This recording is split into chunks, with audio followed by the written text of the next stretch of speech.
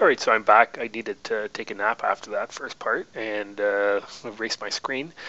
So what we're going to do is now we have to find the distance between the points here. So we've found 52 over 5 is our x-coordinate where these two lines meet, and negative 41 over 5 as our y-coordinate. So now we need to find the distance between point R, and I'm going to call this point P because this is the point where they intersect.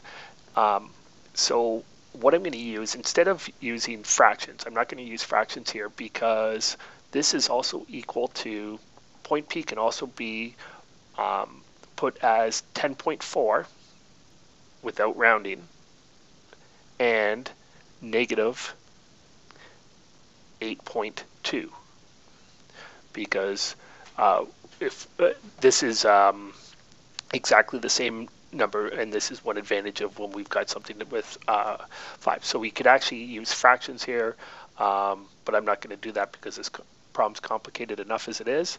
So now I want to find the distance between point PR. So we have to find the length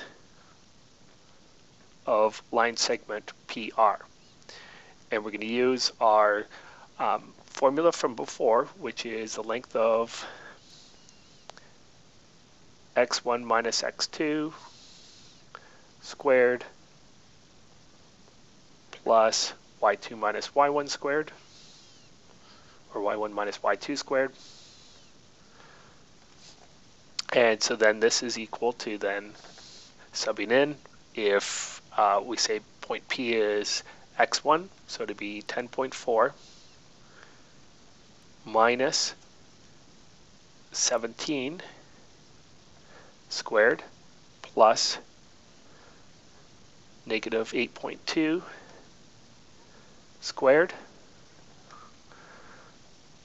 Oops, sorry.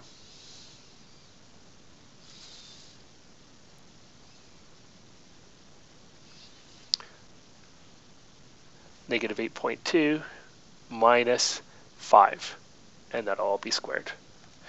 And so then this is equal to the square root of 10.4 minus 17 is equal to negative 6.6 squared plus negative, this would be negative 13.2 squared.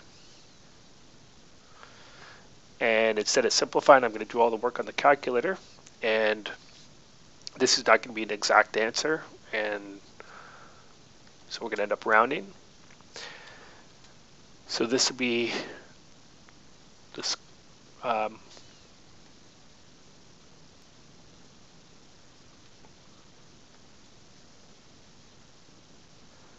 6.6 squared comes out to be positive 43.56. We're going to add, oops, so 43.56 plus, and in brackets we're going to put 13.2, and it's negative, and we're squaring it.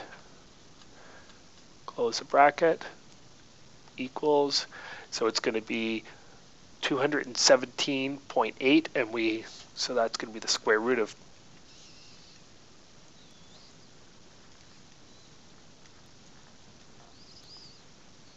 and then we have to take the square root of that, which is approximately 14 point, and if we round to the 1 decimal place nearest tenth, it's going to be 14.8. So it's approximately 14.8 units. All right, that's it.